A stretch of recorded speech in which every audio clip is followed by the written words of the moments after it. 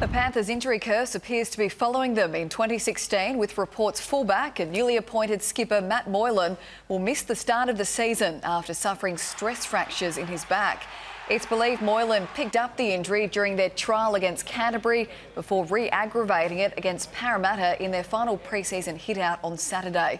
It's a devastating blow for the Panthers ahead of their season opener with Canberra after an unprecedented injury toll cruelled their premiership hopes last year.